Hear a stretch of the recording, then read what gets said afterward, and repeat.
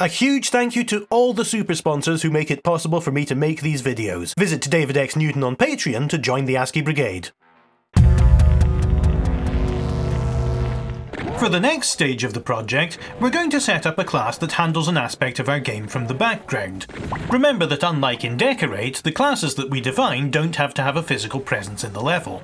The idea will be to reward rapid monster kills by gradually increasing a multiplier that affects how many orbs are dropped. To reward cooperation, but also to simplify things, this multiplier will be global across all players, with each player's kills counting towards the total. Here's how it's going to work. The orb multiplier will start at 1. When a monster is killed, we'll do a couple of new things. Before handing out orbs, we'll multiply the monster's health by our current multiplier. Then we'll raise the multiplier by 1/10 and start a countdown from 10 seconds, during which the player has to aim to kill another monster. Every subsequent monster death will raise the multiplier further and restart this countdown. If the countdown hits 0, the multiplier will be reset back to 1 again, and the player will have to restart building it up. In the ACS and Decorate world, you could sort of implement things like this by using global variables and an infinite loop running in the background. ZScript lets us do this more neatly by creating a thinker that our objects can interact with. This example will follow the convention laid out in the global variables page of the ZDoom wiki. We're going to create a new class that inherits from Thinker called the Orb Multiplier Thinker.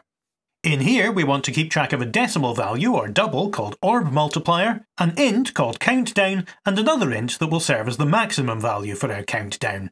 Now we're going to write a function to call when the orb multiplier thinker is first created. We're going to call this function init. Do note that if this means anything to you, this is not technically a constructor. It looks a lot like one, but these don't exist in ZScript, so we have to call it manually instead. In here, we'll initialize our variables, setting our orb multiplier to 1 and our maximum countdown value to 350. Our countdown will be measured in ticks, so just like the decay of the orbs, 350 means a value of 10 seconds. We're also going to invoke statnums like we encountered on the Thinker iterator. In this case, we're going to change statnum to statuser just so we know where to search for it when we need it. Finally, we're going to make this init function return the orb multiplier thinker object by saying return self. Now, unlike our orb objects, we don't want to create a new instance of this class every time we want it. We want exactly one of these to exist in the game at any time. So we'll write a function that we can call from anywhere which will return the orb multiplier thinker if it exists already, or create and return a new orb multiplier thinker if one doesn't already exist. For this, we're going to make a static function called getInstance. The static part means it exists unassociated with any specific objects and belongs to the class itself. We've already used a couple of static functions, such as actor.spawn and thinkeriterator.create. They're useful in cases like those where we want to create and prepare an actual instance of the class in an organised way. If you want to know more about static functions and variables, they're a concept in object-oriented programming that would be covered in any Java or C# tutorial. As we said, in this function we want to see if any orb multiplier thinker already exists before we create a new one. We'll do this with a thinker iterator in the same way we did before, this time specifying we want to search for an orb multiplier thinker with the statuser statnum. If our next function returns anything, we know we've got one, so we cast the thinker to an orb multiplier thinker and return it. If we didn't find anything, then we can create our new instance. In ZScript, this is done by using the new keyword and specifying the name of the class. We'll also call our init function here so that the object is properly initialized. If you've done object-oriented programming before, you'll have recognised this as a singleton pattern, although it takes a couple of extra steps because ZScript doesn't currently support class or static variables. We get around that by using the thinker iterator to retrieve the singleton instead of storing it ourselves. Now let's do something with this class. We're going to implement a way for another class to increase the multiplier and a tick function that slowly brings it down again. Our first function will be called raisMultiplier.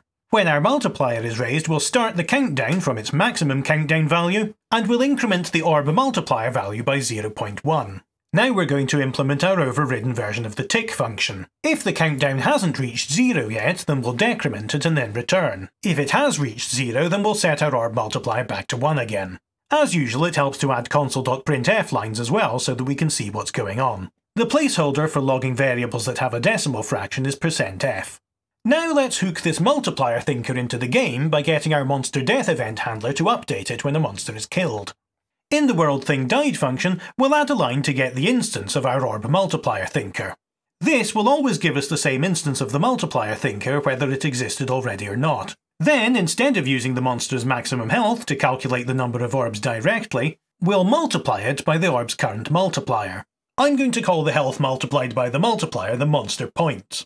We'll need to set up a double variable to do this because the int won't be able to hold the decimal fraction.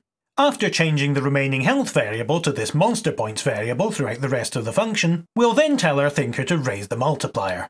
Again, a printf function will clarify what it's thinking here. So to summarise these edits, we retrieve the orb multiplier thinker at the start of the world thing died function, and to get the number of orbs a monster death is worth, we'll multiply the dying thing's maximum health by the orb multiplier value that's stored on that thinker. We then call raise multiplier and loop on the multiplied value to dispense the orbs instead of using the monster's maximum health directly.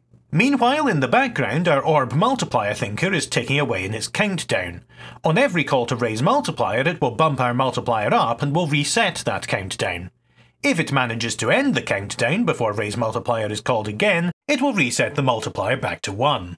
When you start the game up with our new orb multiplier thinker in place, you'll be able to see the console reporting the multiplier slowly increasing as you tear through the monsters, and a gradually increasing value of orbs spilling out of them. Using some IDKFA assistance on levels with a large monster count will allow you to see some very dramatic increases. Next time we'll go back to looking at UI code and how to display the status of this new thinker on the screen.